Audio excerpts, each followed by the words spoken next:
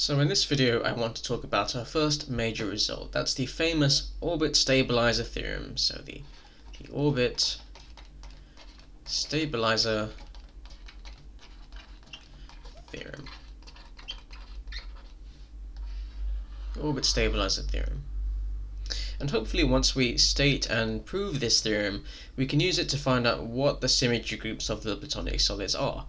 But before I continue, I encourage you to watch the previous two parts in this series about orbits and stabilizers, if you haven't already done so. That's if you aren't already familiar with what orbits and stabilizers are. So let's now discuss the Orbit-Stabiliser Theorem. So here's our theorem. So just as before, when I define the orbits and stabilizers, I'm going to let G be a group acting on X. So X is a set and G is a group. So let G be a group acting on a set X.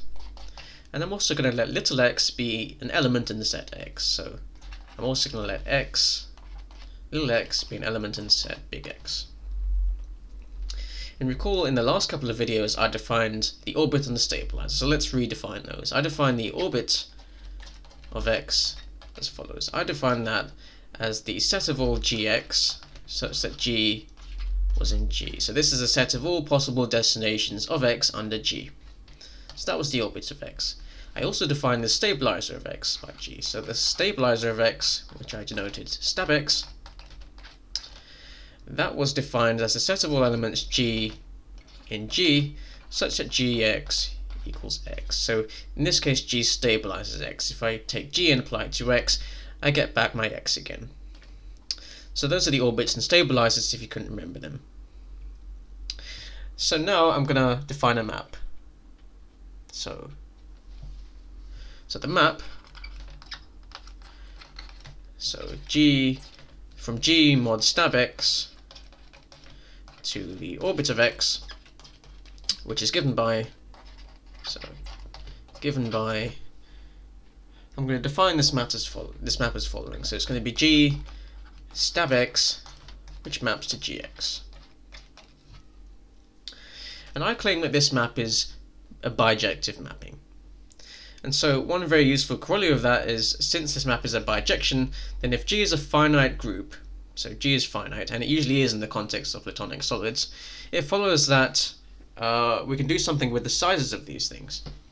So it then follows that the size of G mod the stabilizer of X is equal to the size of the orbit of X. And then it follows that the size of G is equal to the product of the size of the stabilizer, so the product of the size of the stabilizer with the size of the orbit of X. So that's my useful corollary, and we're going to use this to classify the symmetry groups of the Platonic solids. So let's now prove this theorem. So let's prove the Orbit-Stabiliser Theorem. So here's a proof. I'm also going to let G1 and G2 be elements in G. So let G1 and G2 be elements in the group G. Then the following statements hold. We have G1x equals G2x. That's a G1x. That's true if and only if G2 inverse G1x equals x. So in this case I've just multiplied the left hand side by G2 inverse, because G2 inverse times G2 is x, because G is a group. And I've got G2 inverse G1x on the left hand side. So this is what I'm left with. But if G2 inverse G1x equals x, that means that G2 inverse G1 actually stabilizes x, because when I take this thing and apply it to x, I get back my x. So this means that G2 inverse G1 belongs to the stabilizer of x, because it stabilizes x. Now that's true if and only if G1 stab x equals G2 stab x.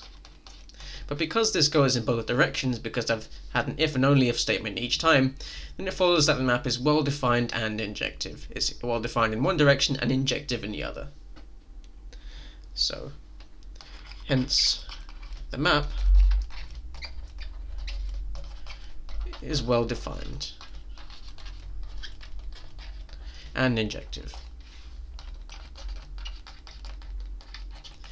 And it's also surjective since G was arbitrarily chosen, meaning by definition X was acted on by all elements of G. I could have chosen any element G in G. So it's surjective since G was arbitrary. And since I've got an injective map and a surjective map which is well defined, then it follows that the map is bijective. So therefore the map is bijective. And since the map is bijective, then as I previously stated, that means I can compare the size of these two things and make the following conclusion. So the conclusion is that the size of G is equal to the size of the stabilizer of X times the size of the orbit of X. And that's the most useful part of the Orbit-Stabiliser Theorem in this series. So QED, if you like.